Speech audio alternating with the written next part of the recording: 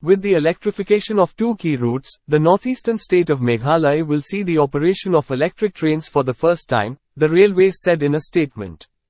The Northeast Frontier Railway has achieved the milestone by commissioning a 22.823 track kilometer single-line stretch of Dudhnai-Mendipathar and 34.59 track kilometer between the Abhayapuri-Pancharatna double-line section on March 15.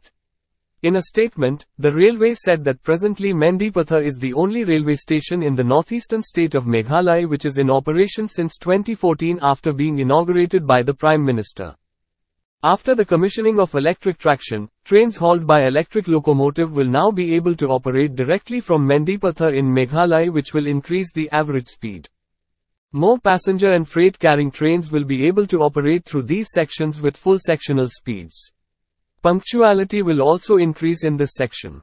Parcel and freight carrying trains hauled by electric locomotives from other states will be able to reach Meghalaya directly, the statement said.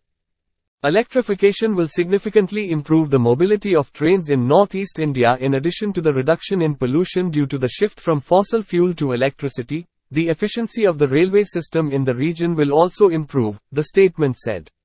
This would facilitate seamless traffic and also save the time of trains moving to and from northeastern states apart from savings in precious foreign exchange, it said.